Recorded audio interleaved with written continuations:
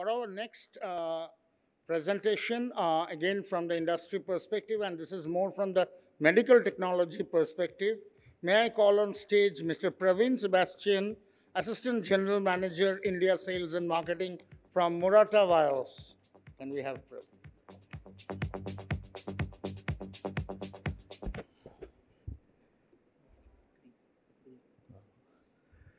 Good afternoon, konnichiwa. You must be wondering what am I using second word, konnichiwa. We are a joint venture company between Vios, which is an Indian-born innovator, and $121 billion US company is Murata. So we are in combination connecting the dots, what we have discussed right from the morning in terms of technology, how do we do it in progression for the remote sensing of the patients. So connecting the dots, what we have spoken right from the delegates who have spoken in the morning, we do it into a product which is an innovation of its own. So having said that, I thank APAC Network for giving us this opportunity to showcase this particular session. So it takes you to the implementation of the technology for the healthcare use virtually, which is the need of the hour. So coming to our problem statement, as we have seen in the recent past of 2 years, we have the fundamental problem of lack of healthcare facilities in the remote locations. We heard earlier panel discussing about the Meghalaya cannot be reached. But then that is one of the areas that we have a problem. The second one is the sick per people in isolations, unable to travel to access quality healthcare is the second biggest problem. The third one is the lack of equipment in our PHCs, that is the primary healthcare centers and the secondary healthcare centers, and how do we connect with the tertiary healthcare centers. And this will ensure the quality healthcare is not compromised due to the geographical constraints. And how do we do that as a solution is what Murata Vios as a solution provider of monitoring the system. So if you look at, the first part is the sensor, which is the key, which is being put onto the patient anywhere.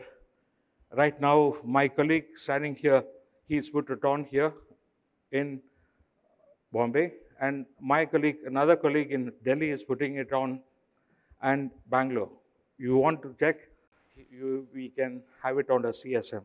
So having said that, coming back to this, sensors is what patient-ridden anywhere in remote locations, which is parallel to the BSM. BSM is a bedside monitoring system, which is near to the patient, which is again parallel to a server of a hospital, and which in turn goes into a central monitoring system where the nurses, as we heard, the nurses versus patients and the doctors versus the patient ratio is higher. So the CSM provides connecting those patients in the wards. If there are 20 patients, it connects to a central monitoring system at the nurse's station.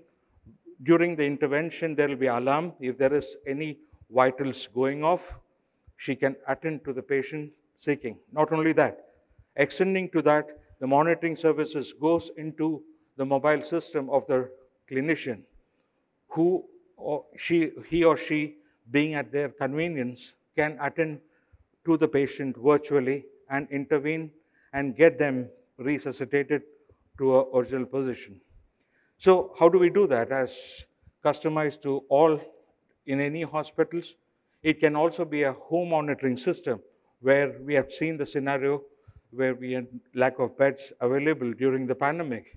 This can help in those things, and they deploy anywhere across the care communion. We also see the makeshift tents coming up with caring of patients, but you see the ratio again, doctors versus nurses. This will be another point where, as of now, we have the use case in terms of those where we have the step-down wards as in the NICU, the beds are totally compact. You need not have the patient every time. That is where the reducing cost happens.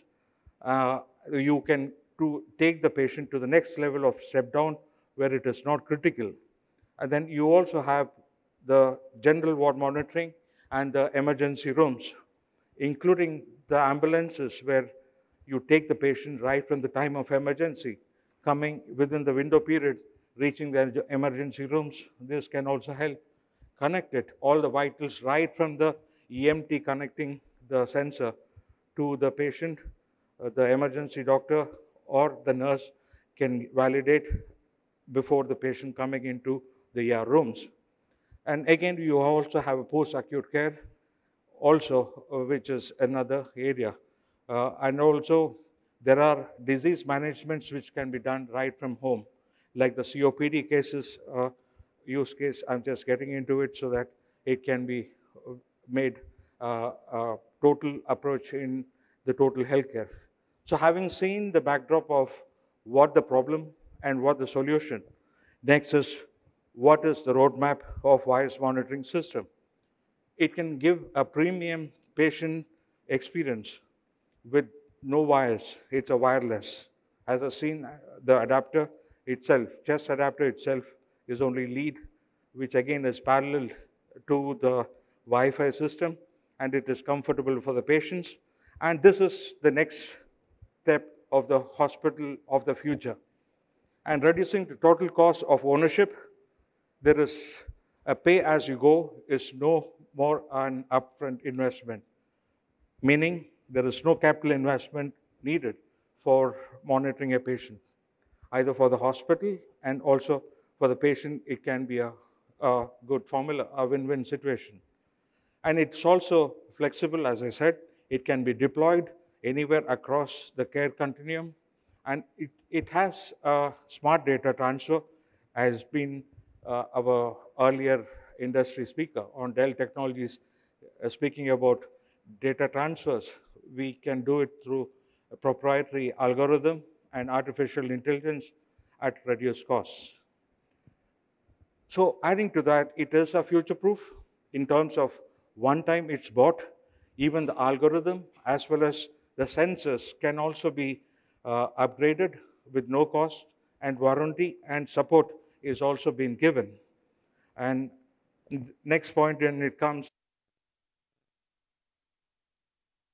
nurses as well as the doctors at the user end. And as we said in the panel discussion, that is one of the areas of concern. So we, as not only a product seller, it is a continuous monitoring system, and data transfer happens 24/7. And it also can be stored within the device for 15 days, where the patients can get the benefit of the records, the medical records.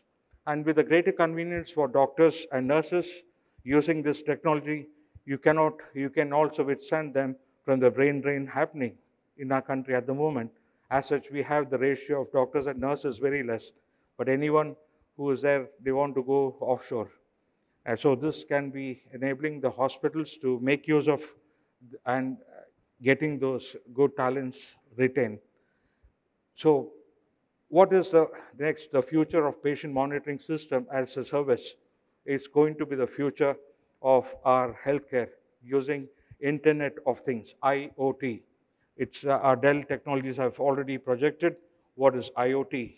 So we are using these dots, connecting it to making it as to tell the nurse the trend of a patient is displaying on the vitals, as well as for the clinician to take a proactive action rather than a reactive action. So preventive healthcare also was one of the panel discussions which was happening. So that is all about the roadmap of virus monitoring system.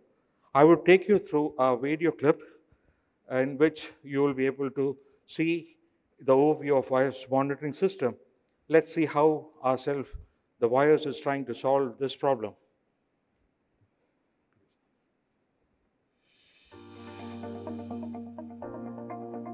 Vios monitoring system. a US FDA-cleared medical device that has proven to be highly efficient in monitoring multiple parameters of patient care. Powered by IoT-based technology, Vios monitoring solution called VMS, in short, enables healthcare givers to continuously monitor ECG, HR, SpO2 and pulse, RR, posture and automatic collection of BP. VMS comes with three major components: chest sensor, BSM and CSM. How does Vios monitoring system work?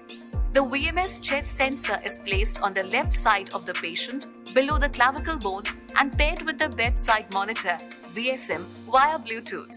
The vitals start displaying on the BSM. Using the hospital's Wi-Fi, this data is sent to the hospital's servers or cloud. From there, it can be transmitted to any monitor on the nursing station or the clinician's smartphone. There are different use cases wherein VMS finds its applications: ambulances, post-op surgical wards, HDU, general ward, home hospital, inter- and intra-hospital e-monitoring, rehab centers, and palliative care centers. Other applications are CROs and drug trial centers. In conclusion, VMS makes continuous monitoring of vitals simple. To know more or to request a demo, visit us at www.viosmedical.com or call us at. As I said, we are available here within connecting at 2-3 cities. You are free to walk in and we can have a one-to-one discussion. Thank you very much for this presentation to be given to us as a platform. And arigato gozaimasu. It's in Japanese. Thank you.